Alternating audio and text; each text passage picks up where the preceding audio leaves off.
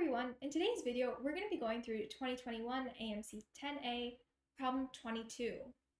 So in this problem we have algebra notes that are 50 pages long and printed on 25 sheets of paper, and someone's roommate decides to borrow some pages from the middle of the notes, and after he comes back he realizes that the average of the page numbers of the remaining sheets is 19. And we're trying to find how many sheets were borrowed. So we're going to set up some system of equations here. Let the first page that was borrowed be x. And let's say that the roommate borrowed n pages. We want to write some system of equation that tells us that the average of the sheets is 19. So our initial sum of the sheets is 50 times 51 over 2, which is 1275. And the sequence of sheets that the roommate takes is x plus 1, all the way up till x plus 2n minus 1. Again, remember that when he takes n pages, he's taking two-sided sheets. So these are all the pages that the roommate takes, and the sum of this arithmetic sequence is going to be the number of terms, which is 2n, times the average of the first and last term, which is x plus 2n minus 1 over 2. And this is equal to n times 2x plus 2n minus 1. So from here we can use this to write our system of equations. We know that after our initial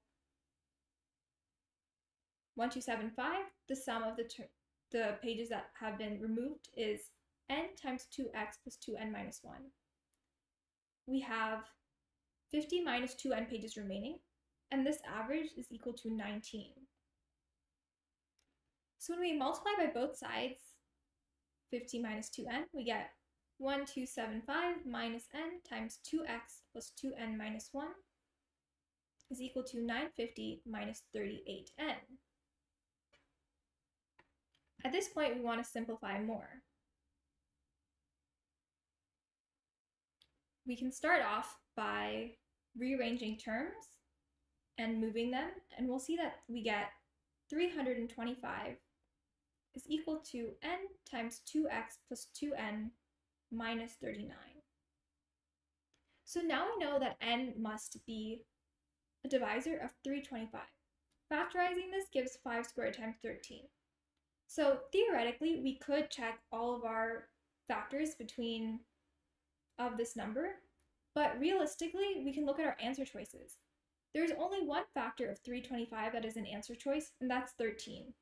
So we immediately know that 13 is our answer and can stop at this point, although you could test all the answer choices to see which one works if you wanted to. So our answer is 13, which is B. So just to recap, we set up a system of equations based on the first page and the number of pages the roommate took.